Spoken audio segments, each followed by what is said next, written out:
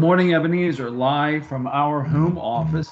This is Ebenezer Morning News, or EMN for short.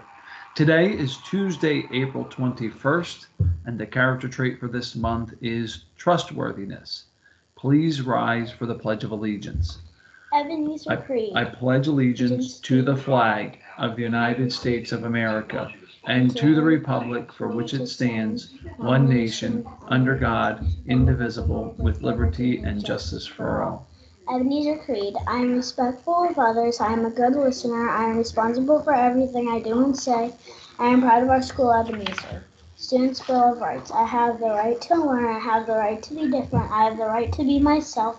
I have the right to hear and be heard. I have the right to be happy and be treated with respect. Today for lunch, we are having whatever is on the menu at your house. Please remember that breakfast and lunch are available at 3 locations in the district each week. The locations are Union Canal Elementary, 8 a.m. to 12:30 p.m. Church of the Good Shepherd, 11 a.m. to 12:30 p.m. and the Faith Baptist Church, 11 a.m. to 12 p.m.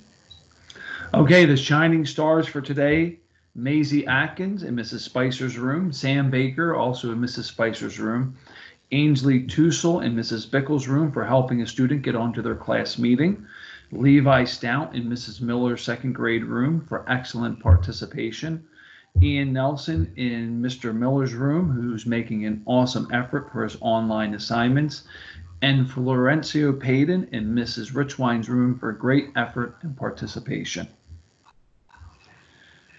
The birthdays for today: we have Bruce Lee and Sabrina Joseph. We also have Julio Melendez Jr. and Xander Miller.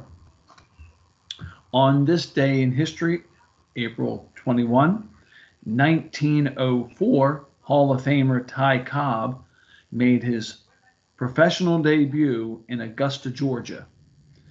And on this day in 1956, Elvis Presley's first hit record, Heartbreak Hotel, became #1. Time for words of wisdom. Good morning, Ebenezer. This is Dr. Bosman with a few words of wisdom. Have you ever noticed that you can't go through the day without being asked a lot of questions? Did you brush your teeth? Where's your homework? What's the answer to question 4 on the worksheet?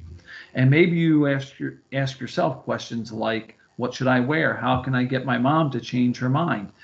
Is Mrs. G going to call on me today? But here's something to consider.